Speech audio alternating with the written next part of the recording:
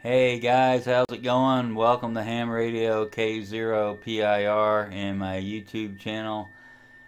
Well, HRD finally did it. They included QSO forwarding in their logbook, so we don't need JT Alert anymore.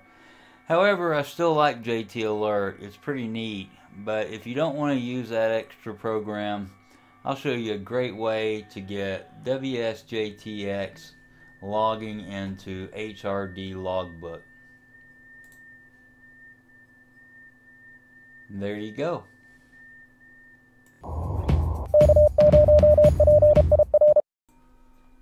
Okay, well, if you haven't already, you want to download the latest version of HRD and Ham Radio Deluxe, and it will include QSO forwarding in the logbook. So what I've got here is HRD rig control, and let me show you what it looks like. I'm using the Icom 7610, and I am using Ham Radio Deluxe as the rig in WSJT-X, and I'll show you that later. But anyway, I go ahead and connect the rig control, HRD rig control, and I bring up my logbook, and there it is. Where we go is under Tools and Configure, and you'll see a new setting down here, QSO forwarding. Select that and have a look. On my website I've got some pictures posted, screenshots that you can take a look at.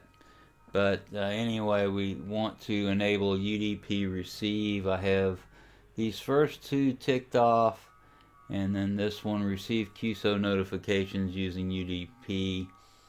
The default port, or the default port from WSJT-X, is 2333. My target database, this is my default database for HRD Logbook. You can see I've got another one in there too, but that's the one that I use, my master. And then the My Station fields I have merged in there, and I'll show you why I have that selected. So that's all there is to setting up HRD Logbook. Now in WSJT-X, let's go over to File and Settings, and we'll take a look at all the tabs. The General tab, you can see what I have selected in here. And one thing that's important for me is to double click on the call and sets transmit enabled. Then let's go over to the radio tab, and I am using Ham Radio Deluxe right now. I have an article on my website, and it shows how you can use the radio as the rig and then the proper serial port parameters. And when you do it that way, you just don't start Ham Radio Deluxe rig control. You just open up the logbook, and it does work that way. It works fine. But this is the way I'm using it right now, and you can see what I have in my settings over here. I'm using Fake It for split operation right now, and I was using rig, and I think it was working just fine. But Fake It, I just know from past experience, creates less trouble for me, and I'll show you what I mean later. But anyway, let's go over to the audio tab, and the input and the output for the 7610 and the 7300 radios, it's going to be the USB audio codec. If you're using a different radio, just set it up appropriately. The next important tab is, of course, the reporting tab, and I have prompt me to log the QSO enabled. Under network services, I have enabled PSK reporter spotting, and I find that helpful, at least for others that will be looking for me or looking to see what propagation is like. Then under the UDP server, I have these enabled, and that was for another program. N1 Logger Plus in broadcast, we have this enabled now, and the default in there, and then the default port number, the 2333, that's what we put in HRD Logbook.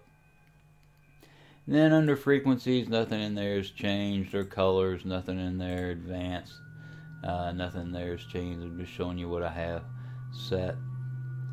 But if we go back to the radio, I can hit test cat, and I'm using ham radio deluxe as a rig, so it's working.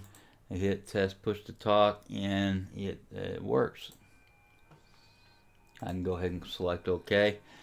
Now, using ham radio deluxe for rig control, if I bring up the rig control program, one thing that I've noticed is that sometimes my mode is either off, or the data is either off. Sometimes the mode is set to lower sideband, and data is set to off. So I have to be aware of that and make sure that these settings are right, make sure that it's right on the radio. So that's the way that I have the software set up, and it's been logging really well. I haven't had any hang-ups or anything. The only little issue I had is, as I mentioned, sometimes the mode or the data is not set correctly, and I want to make sure that everything on HRD rig control is synced with the radio. So, you know, other than that, I've been making contacts and having a good time with it. It's been logging it, and it brings in the person's name and their QTH, so that's really nice. The mode, the sent and received, the band, everything comes in real nice. And when I go to my station, it puts in my station information okay, and it puts the power. You can see I'm on 40 meters and I was running 60 watts. I don't have a really good 40 meter antenna. It's a good antenna, it's just not up high enough. So let me get to work here. I'll make some contacts with you.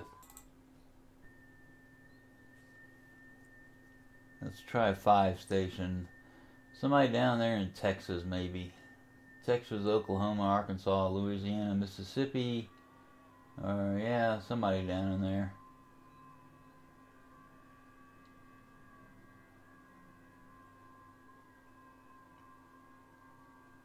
I usually have pretty good propagation to the south. There we go. So he's giving me a -13. I'm sending back a -20. Then I'll show you how this logs.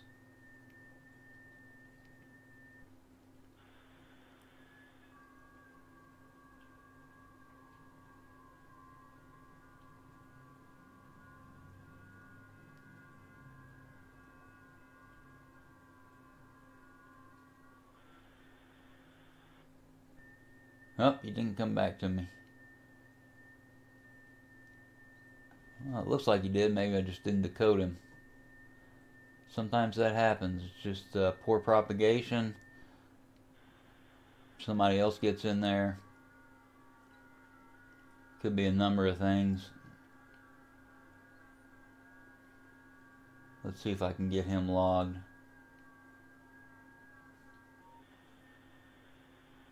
There we go. Okay, so I have my power in there, and I am running 60 watts. And I don't need anything else. I've got this retained here, the comments. It just reminds me of what I'm using. I'm going to click OK, and you'll see it logs in the HRD Logbook automatically. It only takes a few seconds. And then when I select this, I double click on it, and look under my station, it puts in all my information in there and then puts the correct power in there.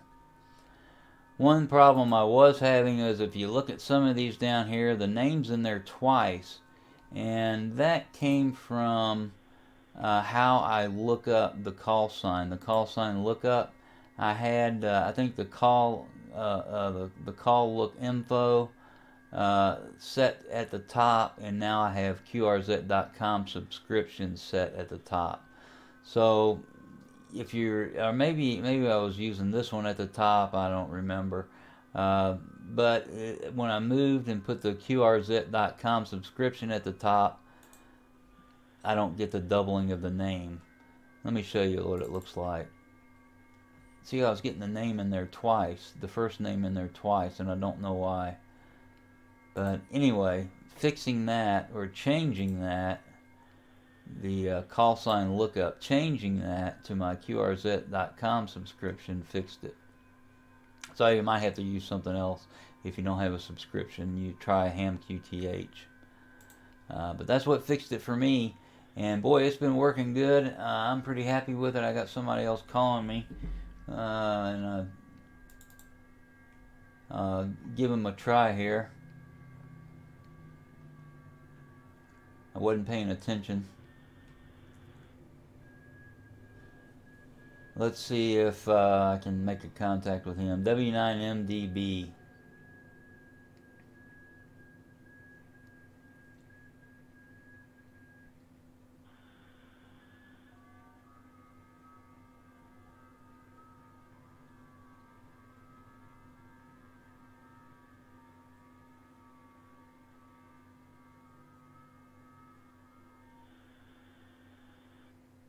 Okay, I got another QSO here.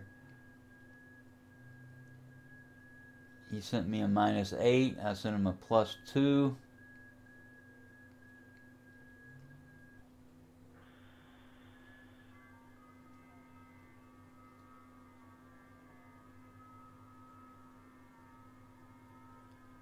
And we'll get him logged and we'll see what that looks like again.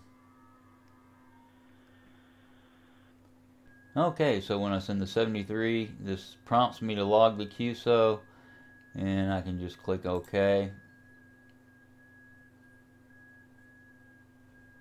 And there we go. And that's Mike, and he's in Illinois. Alrighty, good deal. Well, I appreciate you watching my videos and visiting my website. It's www.k0pir.us. I have lots of articles on the Icom 7610 and the Icom 7300. I'm also making some videos, and I'll be doing some more articles on the Elecraft KX2. So if you're interested in those radios or ham radio software like this kind of stuff here, please visit my website. I hope it helps, and if you have any questions or comments, just make them below. Thanks for watching. Please remember to like, subscribe, and share, and tell your friends. 73 and good DX.